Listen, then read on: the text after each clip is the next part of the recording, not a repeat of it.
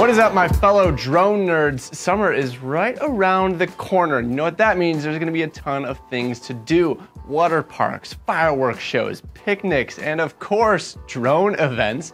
If you didn't know that was a thing, it's totally a thing, and they are an absolute blast. I think some of you guys might have gotten into FPV a little bit more recently. Maybe you've never been to a drone event before because there hasn't really been one in a while. But certainly things are looking better, and we are starting to see drone events scheduled again. In fact, we have an event of our own coming up called Rotor Riot Rampage, and it is going down in just over a week from now. We wanted to make this video to go through the 5 things that you need to keep in mind when you're going to an FPV event. Starting off, number 1, probably the most important one. We're not saving it to the end. We want to make sure you hear it. Pay attention to this one. Number 1 is you need to know how your video system works and how to use it, how to change your channel and your power level. Something that's very unique to flying FPV versus other types of RC is that your video transmitting system operates on a limited number of channels, and you need to share this limited number of channels with the other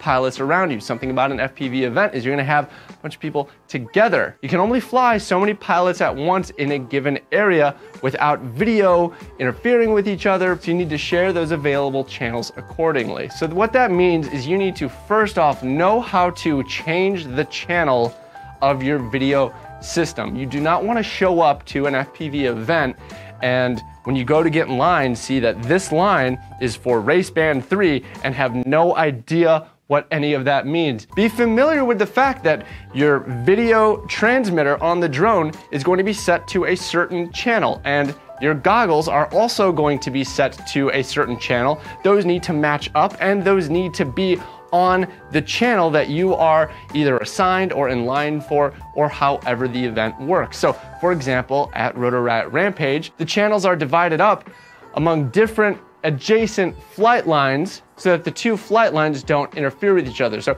for example, channels that are close together like channel 1 and channel 2 will be split between 2 flight lines. We're trying to space it up. Essentially, we'll have it divided up so that at one flight line you'll be flying race band channels 2, 4, 6, and 8, and at another flight line you'll be flying race band channels 1, 3, 5, and 7. Some of these systems, like the DJI system, it works together, and you just need to set the channel in your goggles, and the drone and the goggles will match each other and be on the channel that you put them on. And I think there are even some analog systems that do something similar, like the TBS Fusion system. But if you don't have one of those systems, keep in mind that you'll have to set your drone to a channel and your goggles to a channel. The other thing that you need to keep in mind with regards to your video system is the power level. What does the scouter say about his power level? It's over 9,000! There's going to be a limit to how powerful you can set your video transmitter to, because airwaves can get pretty messy, so we want to keep power as low as possible. The less gain on your video system means there's going to be less noise. Now, if you go to a drone race, they're probably going to require you to drop your power all the way down to 25 milliwatts. And for most drone race courses, that's all you're really going to need. You're going to be standing there flying some gates, big, open, grassy area.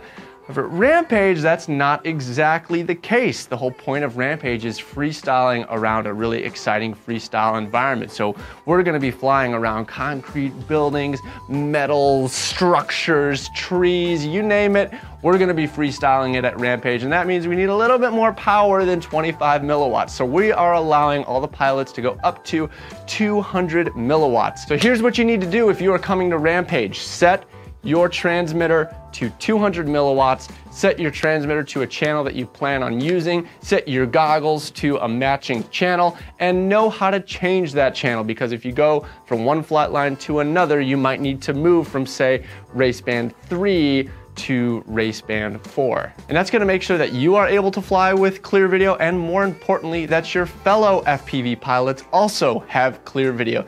You don't wanna be that guy messing up everybody's video. Number 2, the next thing that you need to know before coming to a drone event is how to pass a fail-safe test. This is a very common thing that you will see at drone events, whether it's the famous Multi-GP International Open, the West Coast Throwdown, or of course Rotor Riot Rampage. You're probably going to be asked to have your drones pass a fail-safe test. So what that means is you need to show that when your drones fail-safe, the props stop. That is the safest configuration, especially if you're gonna be flying an event where there's other people. If you have some sort of connectivity issue and you lose control of your drone, we wanna see that drone just fall. You know? It's a bummer to see your drone just fall out of the sky, but better that than have it fly away. At an event, you're gonna be flying in a given area, whether it's a race course or a Rampage flight line. You're gonna be flying in an area where people are prevented from just walking out into. So if you're flying in that area and you fail safe and the drone just drops, it's not gonna hurt anyone, it just might hurt your drone, but that's better than it flying off into an area where it shouldn't be and potentially causing a bigger problem than just having your drone fall out of the sky. So you need to have your drone set up so that if it fail-safes, meaning it loses connection to your controller, prop stop and it falls. The way that's going to be checked is at a tech check, where you are going to bring your drone with the props off. You're going to plug in your drone. You are going to then arm your drone. The motors will be spinning, and then you're gonna do something that feels very unnatural, and you're gonna turn off your radio.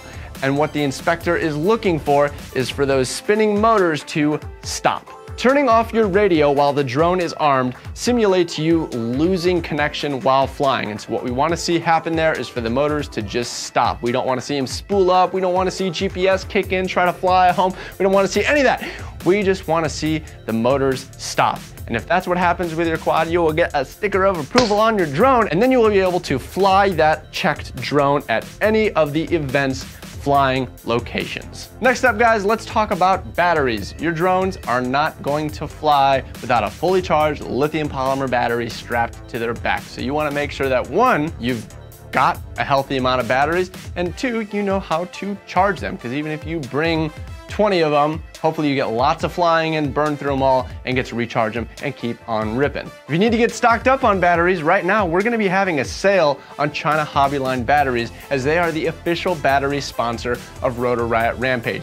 Even if you do completely forget your batteries, China Hobbyline is providing every pilot at Rampage with a free battery. So even if you miss this video and forget all of your batteries, at least you'll have one. But regardless of whether you are flying a China Hobbyline battery or a different brand of battery, just make sure you have a few so that when you finish one pack, you can get back in line and hopefully rip again real soon. But even if you bring 6 or 10 or even 20 batteries, you're probably gonna burn through them at some point. So you need to know how you're going to recharge them. Now at Rampage, we're gonna have some charging areas so that if you forgot your charger, don't wanna go back to your campsite to get it, or just wanna use one of our ultra-fast Toolkit RC chargers, you can do so. We're gonna have a charging area set up in the build room where you can charge your batteries while you're working on repairing your quad. But what if you need to charge your lipos and you're all the way out at one of the far away flight lines and you don't wanna deal with going all the way back because you just wanna keep on flying? Well, in that case, you might wanna consider having a portable power station. Maybe this is a generator if the event you're going to allows it, or maybe this is some really big battery pack. Maybe it's the Rely-On Outlaw. At Rampage, we are taking care of this for you and supplying Rely-On Outlaw power stations at all of the flight lines. The Rely-On Outlaw is essentially a big old battery. It's got an AC inverter built in, so you can run anything from laptops to TVs to even refrigerators, but it can also output DC voltage directly, which is perfect for powering, you guessed it, drone battery chargers. So don't worry about heading all the way back. We got you covered with the Rely-On Outlaw. You can get charged up right then and there and get back to shredding. So you got your lipo packs, you know how to juice them up. Now the next thing that you want to think about are your props and your tools. If you're pushing yourself at a race event trying to get your lap times down, or pushing yourself at a freestyle event trying to get some perfect dives through teeny gaps, you're gonna be crashing You're definitely going to be breaking and bending props, and you may even be breaking some other things on your drone. You're going to need to do some repairs. So definitely get stocked up on props. You're going to be going through a lot of those. And definitely bring some spare arms or motors and the tools that you need to do those repairs. You know, bring all your hex drivers, bring your soldering iron. We've all been there having to do some field repairs to get the drone back up in the air after you totally biffed it. Don't be embarrassed. If you've been flying for any length of time, then you are no stranger to the field repair. Speaking of props, I definitely have to shout out both HQ and GemFan for supporting Rampage. Every pilot coming to Rampage is getting some props for free when they walk through the door. So again, if you forgot your batteries and your props, we got you that battery and we got you a couple of props to at least get you in the air, and then again, maybe head over to the store booth and pick up a couple extra sets. So guys, number 5 on this list is a new one for drone events, and that is know what the event's COVID procedures are. This is a new challenge for putting on an event, and so understand that any organization putting on an event wants it to be safe and wants you to have a good time. Hopefully, as the world continues to improve, things can slowly get back to normal, but for now, there's going to be some amount of thinking about keeping everyone safe and healthy that you're going to have to do when going to an event. At Rampage, we are so psyched to announce that FPV Exchange has sponsored free COVID screening for everyone at the event. We've also got free masks, and we're going to be following CDC guidelines for wearing masks. Bottom line is we want everyone to be safe and healthy. I want to ask you guys to respect and care for your fellow FPV pilots and see past the differences that you guys might have on this issue. So if you see the value in these type of precautions and believe that it helps make everyone safe, great. And if you don't see the value in these precautions, I'd ask for you to see the value in at least making your fellow FPV pilots feel more safe and comfortable. Isn't that worth it? We all just want to go fly our drones and have a good time. So let's do whatever it takes to make that happen. And guys, that leads us to our number 6 bonus item for that list, and that is to bring a good attitudes. No, I'm not talking about attitude FPV goggles. I'm talking about bring a smile on your face. Everyone is there to have a good time and enjoy this crazy hobby that we all share together. The best part of going to events is seeing people help each other fix their quads after a crash, help them dial in their tune, share knowledge, share your time, and help everyone enjoy themselves. And that's one of the most rewarding things about being in this community. All right, guys, whether I'm going to be seeing you at Rampage in a week or you're prepping for another drone event this summer, I hope this list helps you guys prepare for an awesome time at a drone event. It is an absolute blast getting together with other FPV pilots and tearing up the skies. Leave a comment down below with your best tip for going to a drone event and how to have the best time possible. If you enjoyed this video, found it helpful, hit that thumbs up button. If you're new to all this, hit the subscribe button. It's free, it costs you nothing. You can even click that bell so we can send you a notification every time we post a video so you don't miss a single one. I'm Drib, and I'll see you guys next time on Rotor Riot.